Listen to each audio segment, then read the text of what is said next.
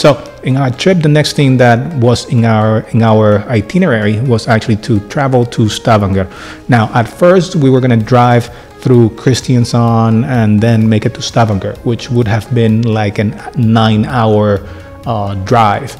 But it so happens that renting a car in Norway is actually incredibly expensive, especially right now when car prices are really off the roof worldwide. So we decided to buy an airplane ticket instead and just fly from Gardermoen again to Stavanger. So we returned from the Thun, Oslofjorden and Sandvika back to Gardermoen. We took again the flight again, and we got there on time. Everything was perfectly on point.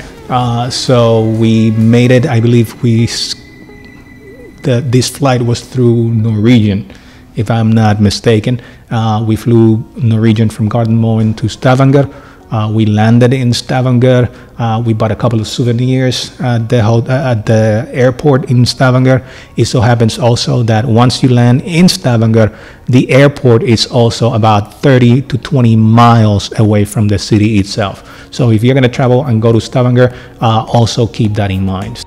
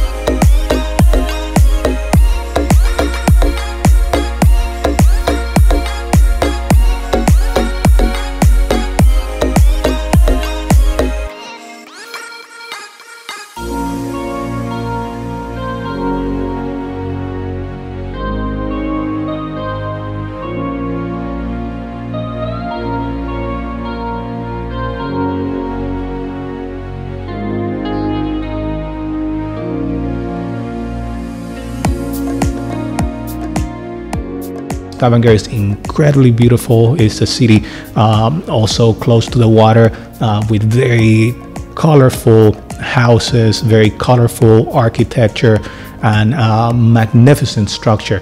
So I highly recommend it. It's one of my favorite places. As a matter of fact, Angeli asked me if there was a place in Norway where you would go to live and stay out of all the places that we went to, and Stavanger certainly gets the nod for me, gets my vote. It was incredibly peaceful. There were very few people again in the streets, and at the same time it was incredibly idyllic. It was kind of like stepping into this magical village where you see a tourist here and there, but and you see a local here and there, but they're just minding their own business. They're just sitting in their corner. They're enjoying their coffee. They're enjoying their food. Also, we saw a lot of different restaurants, very diverse restaurants. There was a lot of Indian food. There was Korean offers. We decided to eat at a chicken place that was actually incredibly new, and not only new, no one had reviewed it before. I'm a big Yelper. I'm a member of the Yelp Elite. And I was the first one to actually review it, and the food again was amazing, even though we also tried to get some street food, but at the same time they were only taking cash, and at this point we had not taken any cash out.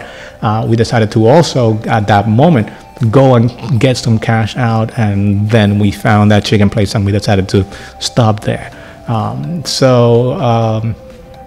What else? We decided to also go to some little bars in the middle of the colorful streets that you find in Stavanger.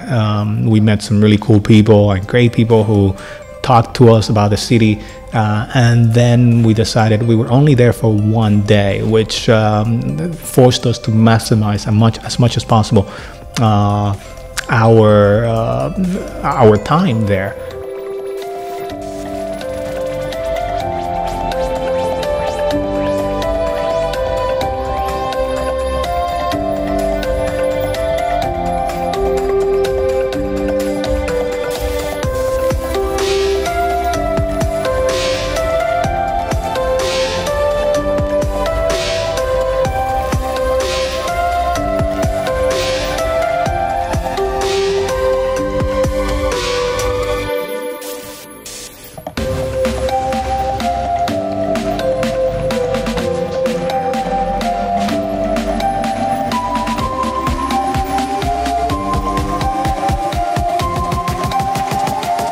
Ready? Let's go.